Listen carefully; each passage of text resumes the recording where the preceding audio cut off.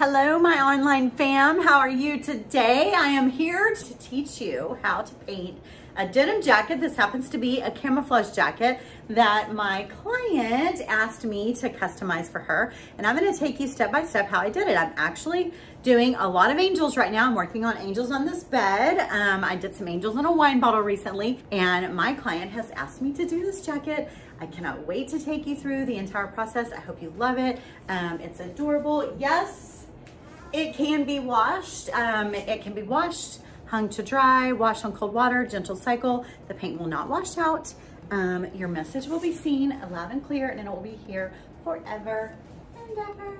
All right, so let's get right to business. I have my denim jacket laid out nicely in front of me. I'm using a mister bottle and some very, very watered down chalk mineral paint. I believe this is drop cloth from Dixie Belle. I do have a very thick beach towel folded up underneath this jacket just to provide some cushion. I've also got the jacket folded or buttoned on the front side. And if I didn't have that thick padding in between, when I'm covering this background with paint, your paintbrush is going to hit those hard buttons from the front side, and you're going to end up with these sort of like circle impressions or the pocket impression that's going to come through if you don't have like a thick padded surface between the front and the back. What I really want to drive home here is that I'm painting the background before I paint my paint design for the jacket. That's what's important by sharing this part with you. Is a lot of times people will just grab a denim jacket, they'll pick out their design that they want to do, and they'll just paint their design directly on the denim. And you can do that. I think it looks a little bit, it's kind of got that vintage retro vibe for sure, almost like a patch or patchwork. But if you've got something that you want to do artwork wise, it's really easier to paint if you paint the background first.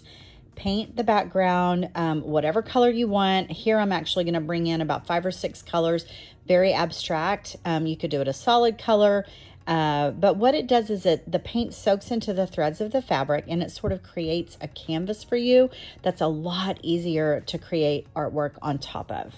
So here I'm bringing in the second color. This is terracotta that I'm bringing in. And you'll see that I use my mister bottle a lot. You want to keep the fabric really wet. I don't want this to be thick and piled up paint on top of the fabric. I don't want my paint to be sitting on top of the fabric. I want it to soak into the threads of the fabric. So I just introduced a third color there, which is Rusty Nail. And I'm just working these paints together with a lot of water. I brought in I believe that is evergreen on the far side there. We see a little bit of a teal green, and I'm even going to bring in some antebellum blue into it here in just a minute. But I do all over coat, and then I come back and just start re-adding a little bit more to it. But the entire time, all of it is very, very wet, which is why the beach towel in between comes in really, really handy. All right, so my background is done. I'm ready to move on. You saw my inspiration photo there. All I've got is a marker, a piece of chalk, and a chalk pencil. That is Saint Michael the Archangel, and that is what my client has requested that I paint on the back of this jacket. And I'm going to tell you, this is very, very much out of my comfort zone. It is a pretty advanced drawing that I wasn't really ready for, but I love a good challenge, and I thought I'd give this a try. And what I hope that this will do for you is push you out of your comfort zone as well. We don't have to stick to stick figures. We don't have to stick to a flower or a tree or a cat or a dog. Try something that really moves you or moves your client, and just give it a shot. By doing it in chalk, this is a chalk pencil that I'm using. By doing it in chalk, you can just rub out your mistake. You can just rub it off with a wet cloth, your thumb, a baby wipe. You'll see me do that as I move on with this drawing. I'll do some sketch sections that I don't like at all, and I just rub it off and keep going. Also, I want you to notice that I'm moving. I do have this sped up for you, but you can see that this is truly a sketch. Like, my motions with my pencil and the chalk are not smooth. They're just sort of the idea of a leg there that you saw me doing and sort of rub out. The idea of a drape around the angel. The idea of a boot. That's really, really what I'm looking for here, is just the idea of the shape and not a perfect shape. And there's the actual inspiration photo. And there is my drawing. And don't get me wrong, you guys, I am not heading into this with confidence. I am a nervous wreck when I started this. So I think I like my drawing. This is where the Sharpie comes in. I don't want to lose my chalk as I start to paint because I'm going to be using a lot of water and it will just wash your chalk off. So I go ahead and set my drawing by using a Sharpie marker. So I'm just going to take this marker and move it everywhere, all over the lines. Again, you can see that I'm moving it just sort of haphazardly, not like a super perfectionist line. I'm just sort of sketching it out and giving myself an area to start adding paint to. It's when you start adding the paint is when things need to be a little bit more realistic, but not right now. This is just a sketch. And there we go. That's the drawing. We are ready to bring in some paint. So I'm using small craft brushes and it looks like I'm painting, but you can't see anything, right? Because that was water. So wherever I'm gonna lay paint down, I always lay water down first. Have you ever watercolored? If you haven't, if you have, you know what I'm talking about. If you have not, when you watercolor, you actually lay water down on your paper first, and then you bring the watercolor pigment into that watered down area. So that's exactly what I'm doing here. I never paint without laying a layer or a coat of water down onto that area first. In addition to laying water down first, I also, you'll see my hand go left and right. I'm dipping into the paint and then I go dip into the water and then I put it on the jacket. So my paint, you barely use any paint. It's very, very thin. It's still soaking into the fabric of the jacket. And that's what you want. You want it to be able to move around freely on a very, very wet surface. And then sometimes I'll be working with such thin paint that when it dries, it almost disappears. So I go ahead and add another layer of water and another layer of paint to that. But I'd rather start with less than too much because I don't want my paint piling up on top of my fabric. I've brought in a new color here, which is sort of a flesh color. I did the sash, added a little bit to the sleeves, and I'm just gonna sort of bring in this flesh color to the face, the arms, and the legs. Okay, I love this part right here. Do you see the water moving in the red of that drape? So I put a lot of water on that drape, and then I dip my brush into the red paint. This is Honky Tonk Red. And then I dip the brush on the paint in water and bring it over to this water puddle area. And you can really see the paint move around inside the wet fabric. I really, really like that part. All right, again, we're gonna do the same thing on the other side. I just laid down a lot of water in the area where the drapery is gonna be. Actually, I went too far. I went up into the wing. I didn't realize what I was doing, but it doesn't matter. I got all of that area wet, and now I'm gonna introduce some red. You see that? It just flows so easily. You should be able to smear this around very, very easily. You should not see any piled up paint at all.